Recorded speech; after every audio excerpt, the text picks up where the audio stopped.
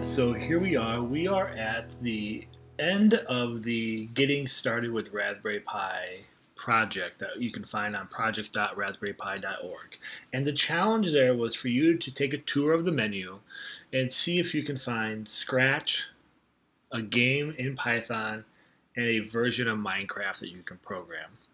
And so as you start to navigate, you can look in here. I'm sure you've looked maybe in these folders. You started to search around to see, what's available in here.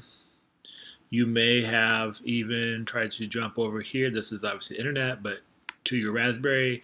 And you can see if we look in programming, there's just a couple options. The internet's there, our sound and video, but we don't have the games option. We don't have some stuff here. So if you have this where you searched and you can't find it, let's go ahead and take a look. So I'm going to show you two ways to do things. Obviously you have the power of the internet search yourself, but we're going to go here to preferences. And what we want to do is we could go here to a couple things. We could go to add and remove software. And in here you can see lots of things that are available. So I could pop here into games. It's going to show me all the games that are available for us to play and use, and you can pick how much you want to install and download. Remember your memory card. If you just have an 8 gigabyte micro SD card, you might want to be a little cautious of that to not download all these things, but just know that those are there. You could also search here in the browser specifically for a application that you're looking for. So if we do Scratch, I could go here to programming, and it's going to search the things that are available, and you can see, holy cow, there is a lot here, isn't there? There's a lot of programming.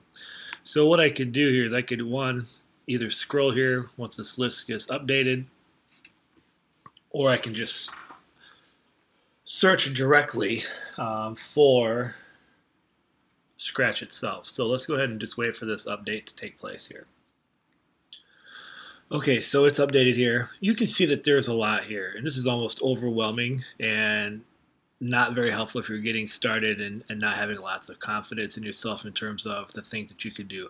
But I just want you to know that all these things are here. So actually, this is what I'm going to recommend.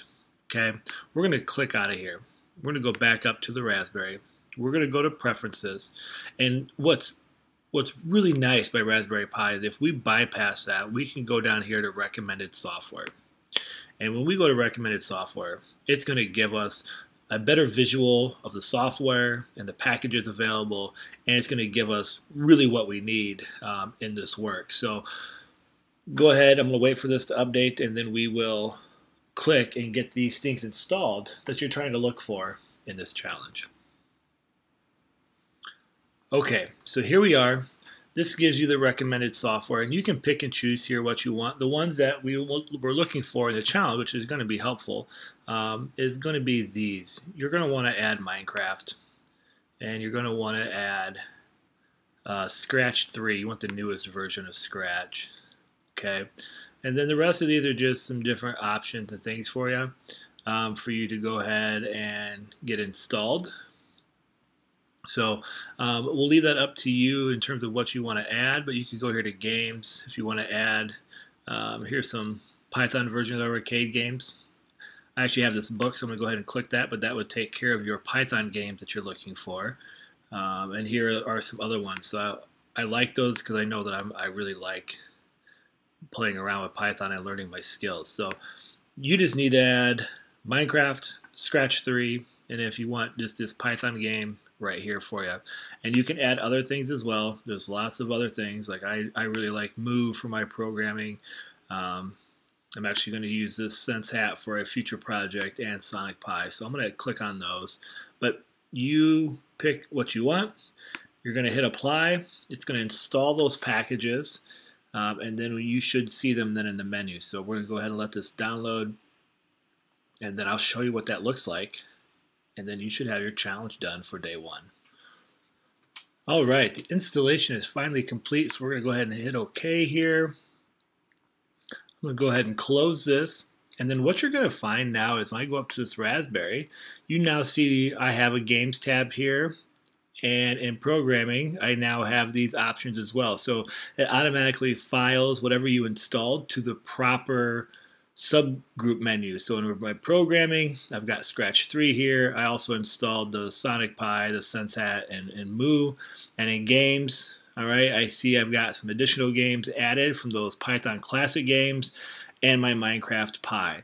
So the challenge is, if you want to go ahead and click around and use some of those, go for it. We are going to spend a week in Minecraft Pi here later down the road, and we're going to do some programming here very shortly using Scratch 3. So if you just want to wait for that, great. I just want you to know how to add that software, how to find that software, and now in your challenge, you should be able to check that box as success, as you now have all those things added to your menu. All right, my friends, let me know if you have questions. Reach out in the Slack channel. Reach out via email and other methods if you need it. And when you're ready, you can go ahead and move on to day number 2.